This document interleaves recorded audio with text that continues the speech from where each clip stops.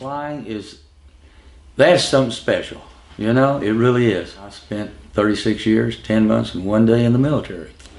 I think once you've flown helicopters for 28 years, it's just a part of you, you know?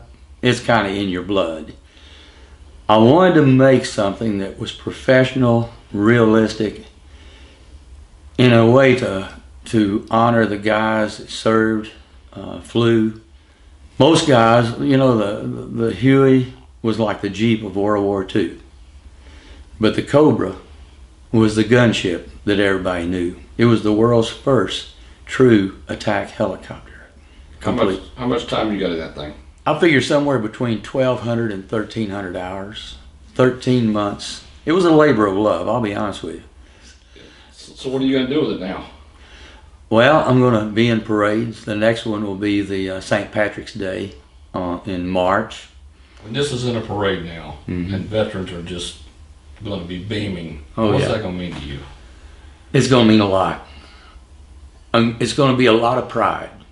A lot of times somebody will be taking pictures when I'm away from it and I'm walking my dog, and I come up to them, I say, what do you think of my helicopter? Oh, it's cool, or that's amazing, or that's a lot of different words. But I say, well, did you take some pictures? They say, yeah. I say, well, they're $5 a piece. And but I've had some people say, what kind of airplane is this? And that's why I put that Cobra behind the instrument panel, you know. Say, this is not an airplane, it's a helicopter, and I take them around the front and say, there's what it's supposed to look like. That's what it's supposed to be, an AH-1G Cobra. And then they can understand, you know, and they see the rocket pods the same, they see the nose turret. My vertical fin on the tail boom is the same angle as on a Cobra.